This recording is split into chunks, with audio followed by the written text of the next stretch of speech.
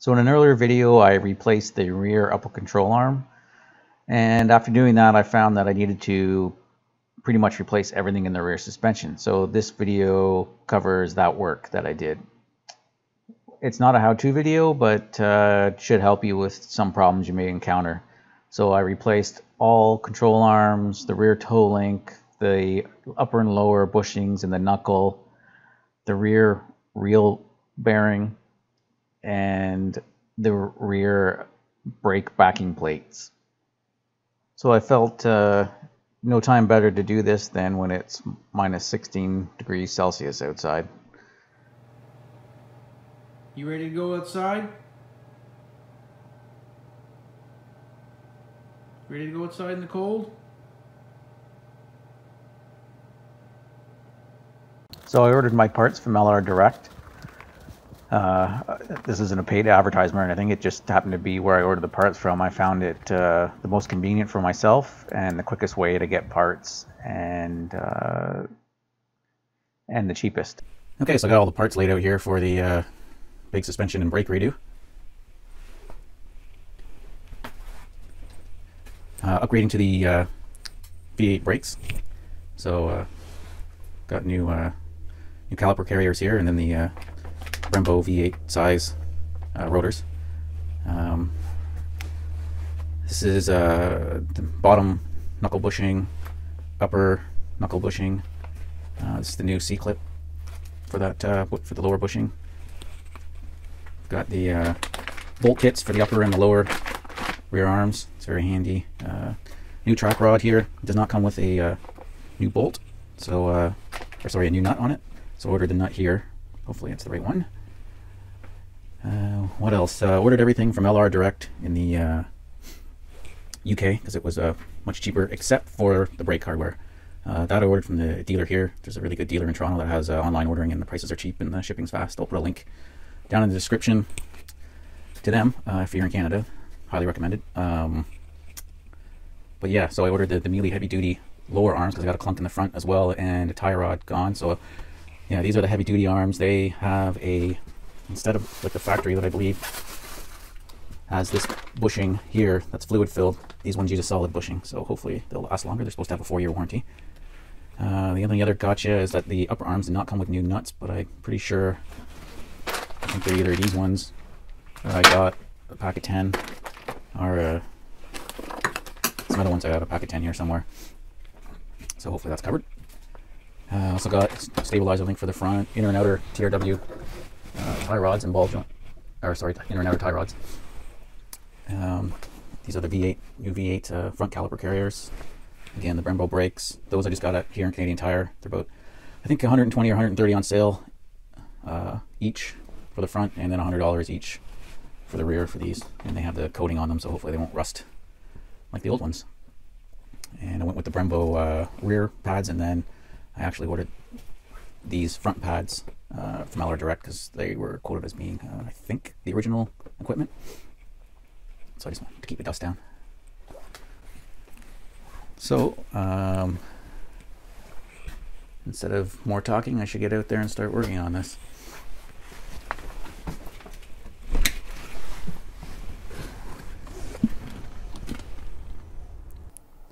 So at this point, I've just pulled off the brake caliper. You can get a good idea how rusty everything is and why I needed to replace most of the suspension and the brake backing plates. Here's a time lapse of removing the lower arm on suspension. I did make a mistake. With the torch, I burnt the boot for the CV joint, which means I had to remove the knuckle, which turns out was a good idea anyway, because that forced me to do the rear backing plate. Here I'm cutting a bolt for the lower control arm using a sawzall. Since most of them were rusted and seized, this was the quickest way to get them out. I found the Diablo carbide blades the best to use on the sawzall for this.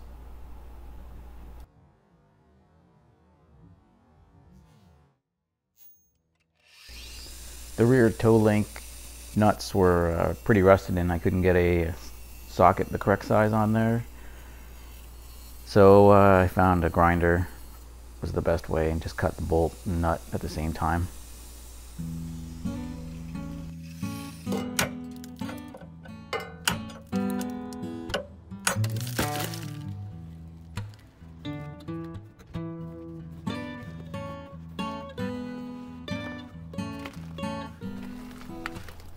At this point I have the lower arm removed. Use the Sawzall on all the bolts, and it's easier actually to cut the arm to get at one of the bolts with your Sawzall. And so just showing what it looks like with it removed here.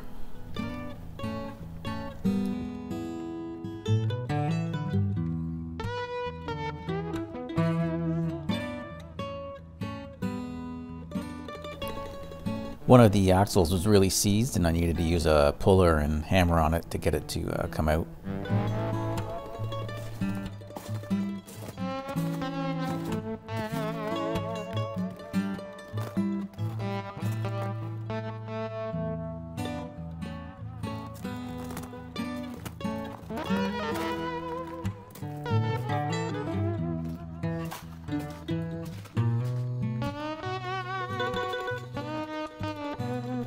Another challenge was the rear parking brake cables. They were really seized to the backing plates, so I found using a heat gun along with lots of penetrating fluid I could finally get them loose. But it was a lot of work and I was determined not to have to replace them. It took a while.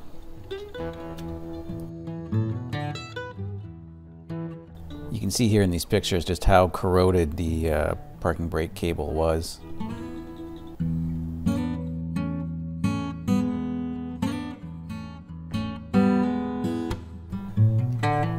I ended up having to use a die grinder to cut them out because they were so seasoned there. But you have to be very careful not to cut through this white plastic piece here. There's also a snap ring that you need to remove.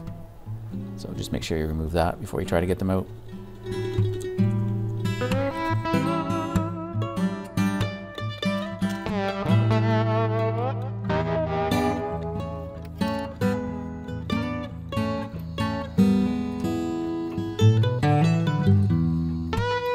So here I am just pressing the bearing out of the rear knuckle hub. You can see it took about 5 tons of force to get it to come free.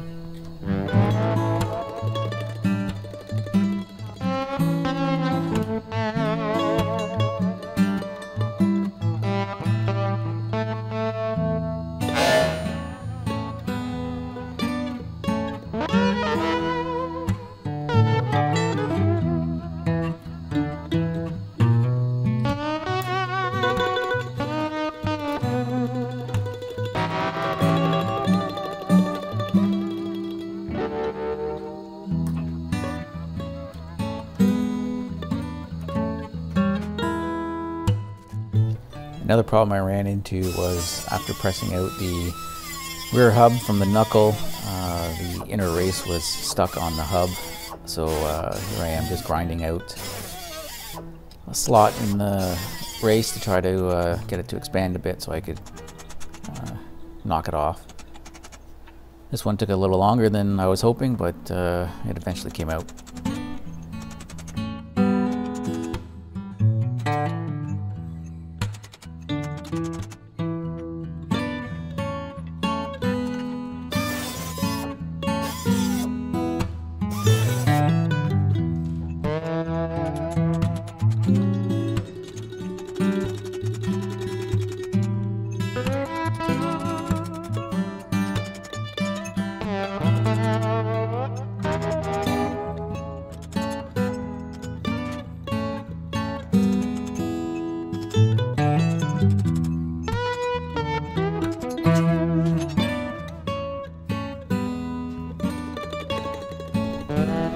Here I'm just showing the bushing removal toolkit and the sizes of the dies that I use to remove the lower bushing on the knuckle.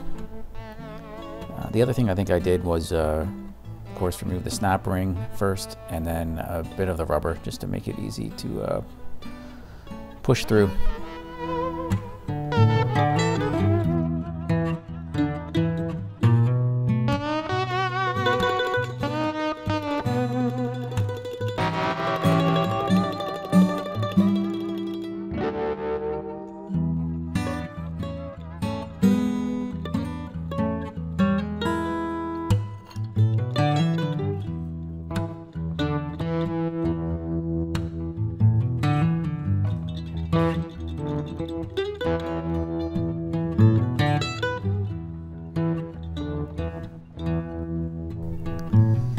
Here I'm installing the new bushing in the knuckle.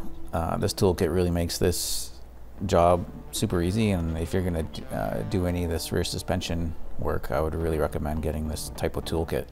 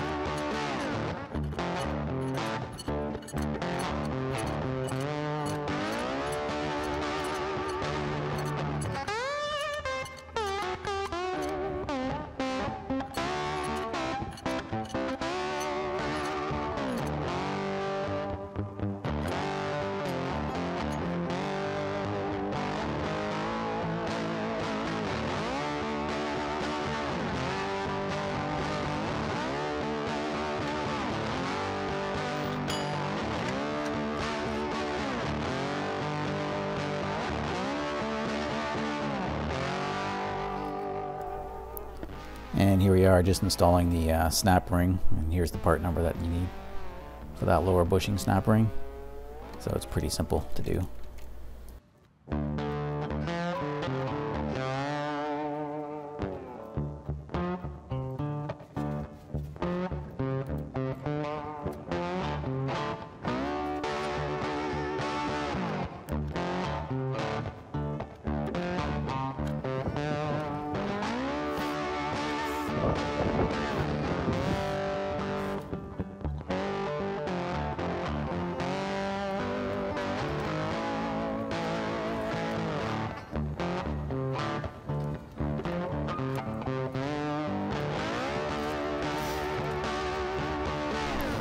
So I've installed a new CV joint boot, and here I am just putting the half shaft back on. And yes, that's the old nut that I'm using on the end there just to hammer this on.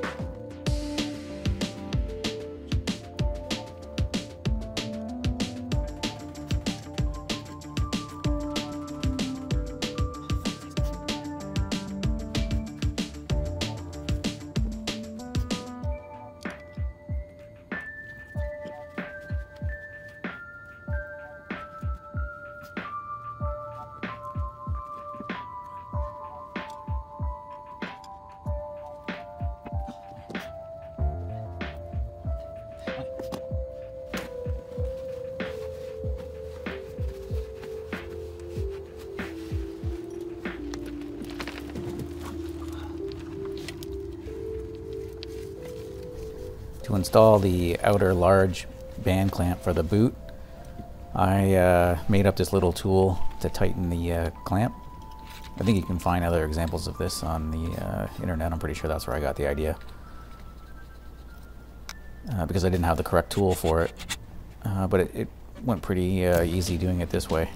All it is a piece of tube steel. And then use this cotter pin to tighten up the clamp.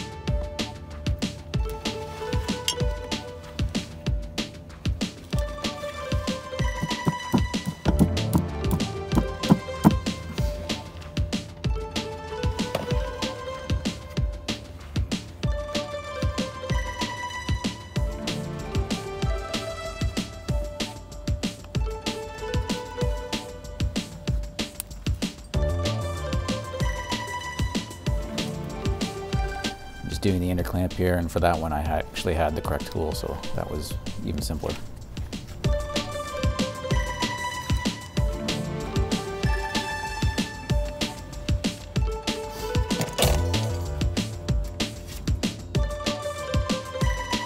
So here's everything back together, just about, besides the parking brake stuff. The one problem I ran into was with the calipers supplied by the dealer, the caliper brackets. They were wrong, and the dealer insisted they were correct, but they didn't bolt up to my knuckles, so they're clearly wrong. And of course, Advanced Factors in the UK points this out on their website, and that's who I ended up having to buy the correct ones from. So with that, it's done.